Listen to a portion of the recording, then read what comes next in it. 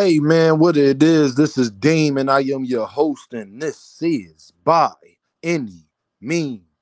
There go the Cash App, $Deem by any means. Y'all know that's the best way to donate.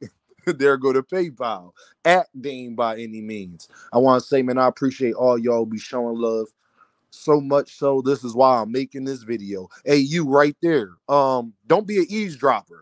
Y'all some eavesdropping, boy. Y'all be eavesdropping like can you hit the like button? Can you do me that? If you ain't gonna send cash apps, PayPals, and super chats, can you hit the like button, please? Don't get this free game for nothing. Who more entertaining than me? Huh? 40 mil bill is what they call them. What you gonna do when 50K is all you do? You're gonna retire. But let me stop. Let me stop. Boxing community public service announcement. I have something that I need to talk to y'all about. That's very important and near and dear to my heart, and is why I started this YouTube channel. Fighters, can y'all please stop lying to the public and to your fans? Can y'all please stop? Everything is not a duck. Fighters, stop acting like y'all don't know the real and then get to the public and lie to the public like you don't know things ain't just that simple as send a contract. As I'll fight him, as he ducked me, as I'm his mandatory. Let's talk about it, y'all. See, do you love boxing or do you love the drama of boxing? With me coming into this boxing community is similar to y'all. I left battle rap because it was too much drama and too much BS. And the thing about battle rap is that stuff will kind of leak over into the streets, and somebody will get hurt playing with me. Personally, you dig what I'm saying? And so I try not to put myself in that position. That's what real tough guys do. We see a problem that could be on the horizon. And not because I won't give you all the smoke not really worth it. It's not worth me being away from my daughters. It ain't worth me being away from my friends. I believe I got some of the best friends a person can ask for. Absolutely. It's not worth it. Fighters, you ain't got to lie to get to the top. You ain't got to fake it to get to the top. You ain't got to do what Keyshawn Davis did to Abdullah Mason to be successful.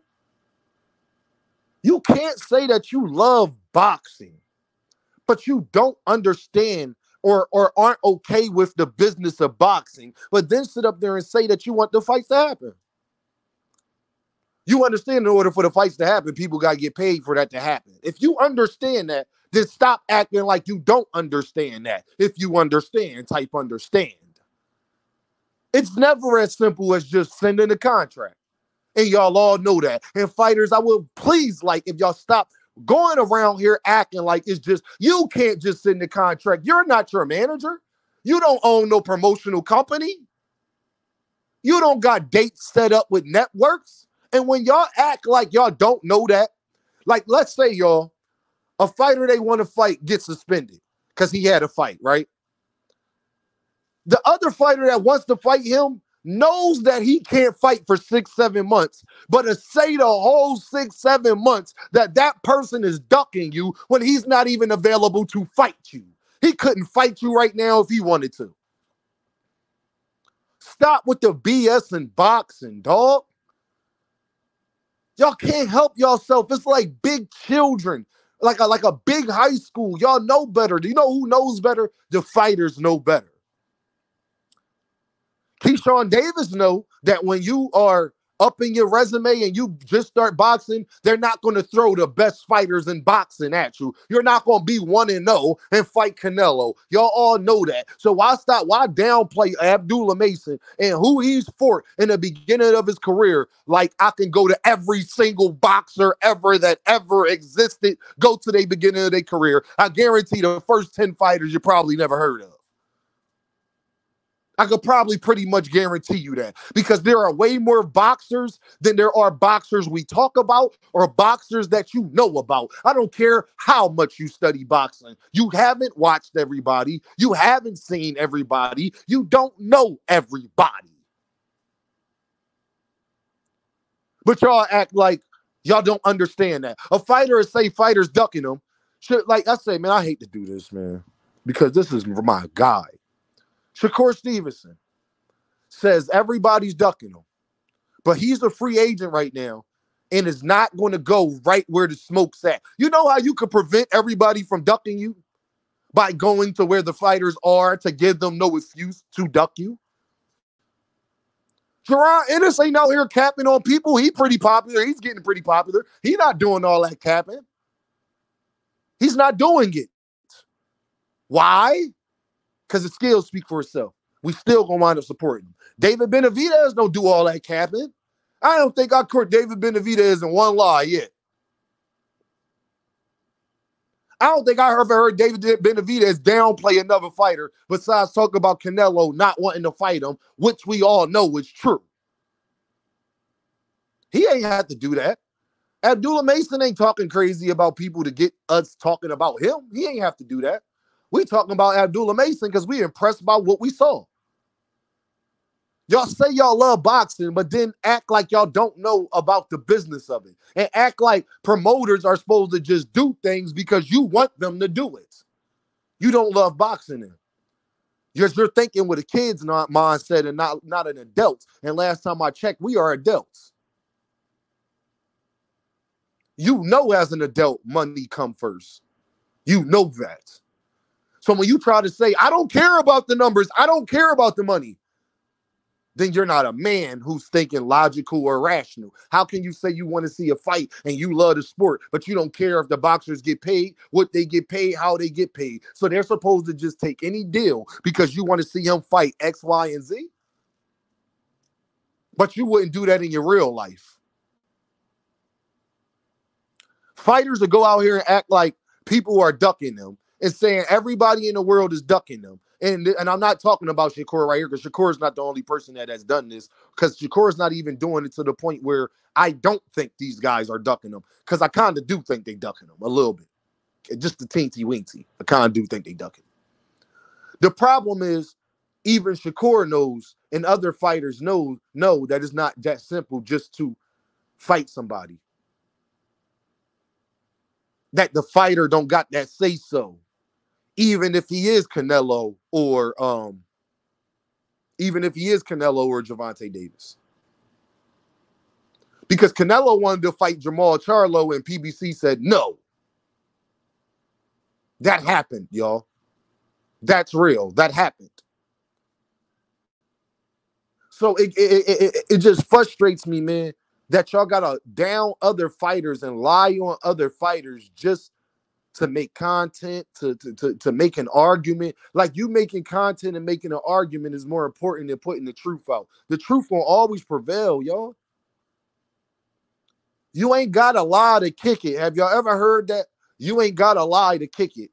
Lomachenko don't even talk, and he get all the fights he want. Lomachenko don't barely talk. Canelo, when he was on the up and coming, Canelo did not do all of this to get the fights that he wanted. People just wanted to see Canelo. The Mexican fan base was just behind him. He didn't have to lie and cap to get to where he is today. He didn't have to do it. Neither did Gervonta Davis. The two faces of boxing didn't have to do all this lying and capping to get where they are. You could say Canelo be lying and capping now. Yeah, he do, because he do be lying and capping now, but he's already there, though. That's the difference. I'm talking about actually the fans and actually getting up there. And guess what we do, even though Canelo does it now? We still hold Canelo accountable, and everybody say he ducking David Benavidez, and it's crazy that he won $200 million and ducked David Benavidez. We all talk about this. He's not just getting away with it. It's just that the Mexican fans don't care, and Canelo knows that, so Canelo can do whatever he want to do. He gonna sell 4, 5, 600,000 pay-per-views fighting me. That's just a fact. So he's put in a position where he don't have to care what y'all say, because his resume is so stacked in the first 50 fights of his career that it doesn't matter, to be honest. But when we go with these narratives, like, we don't know that contracts exist. When we run with these narratives, like, we don't know that people get hurt, that people get suspended, that sanctioning bodies play a part, that commissions play a part, that managers play a part, that agents play a part, that who a guy like. We act like we don't understand all of those things. Play, just fight. But then get mad at people that tell fighters to go into the best position that will make them be able to do the fight. We get backlash for that. The hypocrisy at its finest, y'all. Tired of the narratives. I'm tired of the false stuff in boxing. And this is why I attack everything so hard and be very consistent. Because you can't say you love boxing, but you don't love every aspect of it. You can't say you love basketball, but then talk about you don't care if Steph Curry get paid what he's deserved or not. You can't have it both ways. You can't have your cake and eat it too. You can't want all of these mega fights, but then get mad at the fighters for caring about the bag when it comes to the mega fight. Y'all be asking fighters and people to do things that you wouldn't do. And that's why I get mad at fighters for going out here to the public and acting like they don't know better when I know that they know better. Because behind the scenes, they act like they know better. Shakur Stevenson was saying everybody was ducking him when he was at Top Rank. When he left Top Rank, what did he say? Nah, I don't think it's so much that the fighters is ducking me. I think it's more about how Top Rank was promoting me because I wasn't willing to resign them. That is called the business of boxing.